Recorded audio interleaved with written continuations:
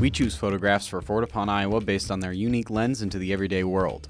We're drawn to photos of place that connect people to a particular location. For example, a school, maybe your downtown area, maybe you have pictures of your workplace, or a particular recreational area, like a park. We love action photos that tell a story, or are funny, have like a tragic element to them, or involve a situation that people might identify with, like a political rally, or some kind of motorbike, or horseback riding. We like to include photos that communicate a particular cultural practice. We're excited to see different cultural practices across multiple Fortepan archives. It's important to us to include photos of historical significance. We're interested in any recognizable historical moment and are especially curious about images that have been taken from the unique perspective of an amateur photographer.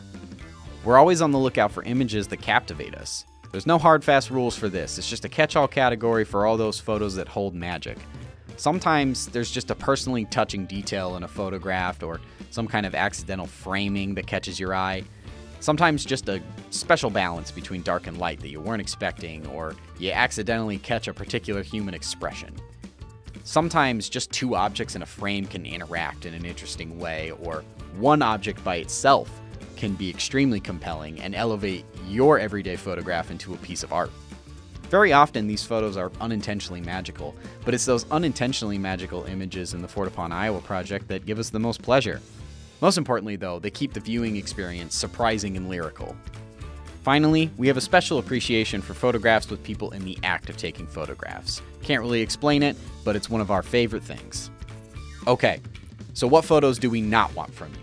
If you have copies of photographs, so things like newspaper clippings or scanned prints of the original photograph, we're not looking for those. Don't send us photos that are out of focus. Finally, we tend not to like photos that are overly posed, although we're flexible on that one. We feature photographs from every corner of the state, but the archive also contains images beyond Iowa because we're interested in where Iowans travel, whether it's for vacation, maybe work or service, or visiting extended families.